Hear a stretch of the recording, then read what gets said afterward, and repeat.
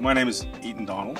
I'm the CEO and President of Technologies. We make ExactFlat, and I'm based out of Toronto, Canada. We are the only software add-in for SOLIDWORKS that serves manufacturers of soft materials, so composites, carbon fiber composites, industrial textiles, industrial fabrics, vinyls, films, leathers, things like that. You know, SOLIDWORKS has a very robust technical ecosystem. The product has a big install base.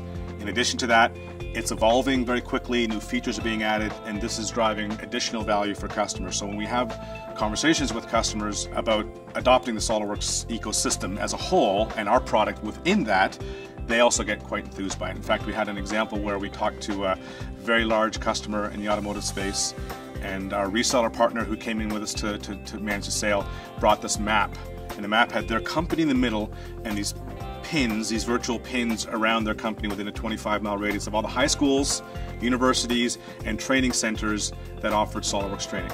So when the customer sees something like that, you can see a wave of calm over them that they're making the right decision that is future-proofing their business from technical obsolescence. Innovation means fundamentally delivering value. So you can have lots of things which are unique, creative, and novel, but if they don't deliver value, they're going to go off to the side and people are going to migrate to things that do create value. Our innovations they boil down to very simple things.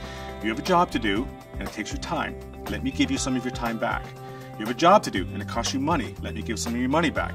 You have a job to do and it's a certain amount of complexity in doing that job. So let me make that simpler so you can have a bigger pool of trained users, you can have cross-training on different aspects and things like that. The big advantage of being here and collaborating with others is you get to see where technology is moving. So, you know, we have to think today what we want to solve tomorrow because it takes time to put these solutions in place. And by being here, we are in the nexus of these things, right? That's why we're here, because we want to be part of that.